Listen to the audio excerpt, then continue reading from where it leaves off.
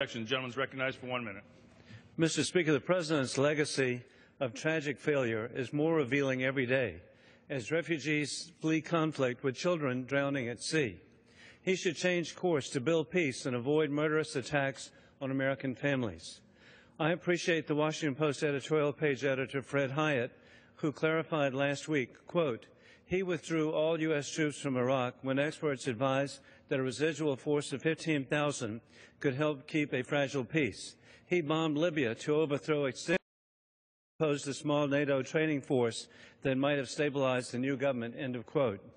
The President's failure to enforce a declared red line in Syria, the President's abandonment of the people of Iraq, the President's capitulation to the autocrats of Iran, allowing the nuclear development, and the President's betrayal of Israel has been catastrophic and has created chaos. It is not too late for the President to change course to promote peace in the Middle East, to allow safe havens for Islamist radicals abroad as a threat to American families at home. Senator Lindsey Graham tells the truth. In conclusion, God bless our troops, and may the President, by his actions, never forget September 11th and the global war on terrorism.